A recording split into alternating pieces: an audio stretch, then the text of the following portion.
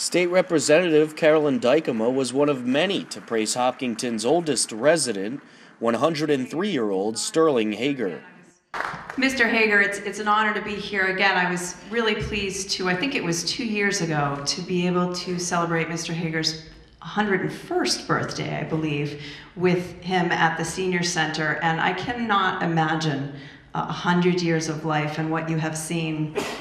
But I do know that Mr. Hager has some wonderful stories that he is freely sharing with others. And I think as we celebrate the 300th anniversary, those stories are so important for the town to remember and to acknowledge, individuals like you, Mr. Hager, who have given so much to this community and done so much to shape what Hopkinton is today. So it's really my honor and privilege to be able to recognize you with a House of Representatives citation to honor your recognition tonight.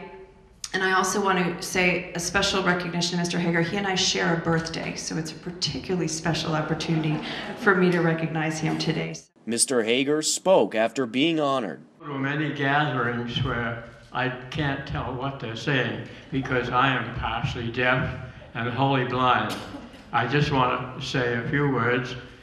This is not the small, informal gathering I expected to have at the Senior Center, but I will excuse you. And I also would like to have you give a clap for my daughter, who had to put me together piece by piece.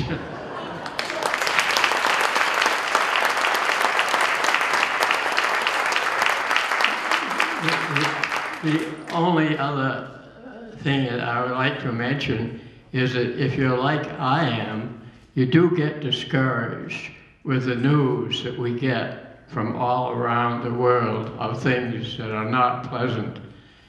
But I want to tell you that because I have seen so many good things happen in this country, that if you live as long as I do, you will see some good things happen, I can assure you.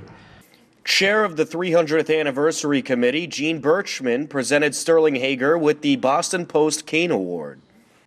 The Boston Post Cane Award is a tradition dating back to 1909, and it was started as a publicity campaign by the Boston Post newspaper. At one time considered the nation's leading standard-sized newspaper in circulation, the Boston Post eventually went out of business in 1957. However, in many of the 700 towns which received the canes, the tradition has survived. We are honored tonight to present the Boston Post cane to Mr. Sterling Hager, who has recently celebrated his 103rd birthday.